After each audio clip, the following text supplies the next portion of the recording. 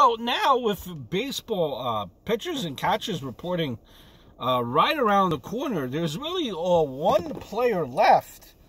And Jackie Bradley, I think, just stands out as being the top remaining free agent position player out there. He's earned a reputation for being, one of the most, the game's top defensive outfielders. Strong, 2020 season at the plate, though he's really not known for his hitting. It was reported, in the sheets there earlier that he was really looking for a long-term deal, potentially even targeting a five-year deal at one point. Lofty expectation, right? Lofty expectation. But still not signed. Where could he go?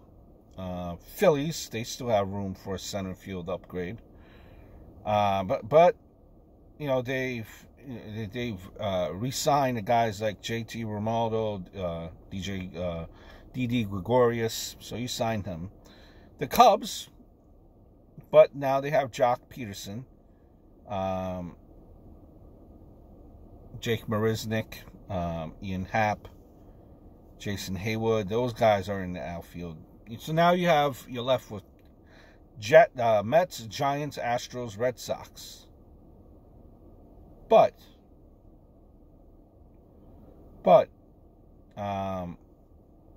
if he takes a one-year deal, probably the Astros or maybe the Red Sox, they could get it done. And I think I come to think of it a little bit further, if he takes a one-year deal, will probably only be with the Red Sox. He's familiar and he could duplicate a good year without having to without being in unfamiliar surroundings and try to free agent again next offseason. So he would probably be coming back to the team that he's already played for. But I think the best match for him long term, if not Boston, is Baltimore. He's done good there his whole career, and they lack in Baltimore long-term center field prospects. But they have a mountain of great prospects on the way and plenty of money to spend. They won't be contenders until, my opinion, Adley comes. But that's soon. JBJ is a better fit on Jackie Bradley Jr. is a better fit on the Orioles than any other team other than Boston, right?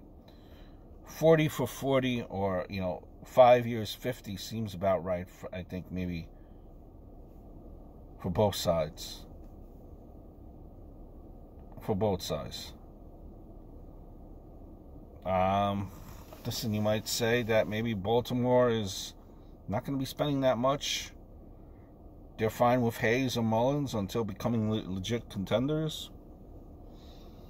I don't know. A veteran presence with a good glove would definitely help.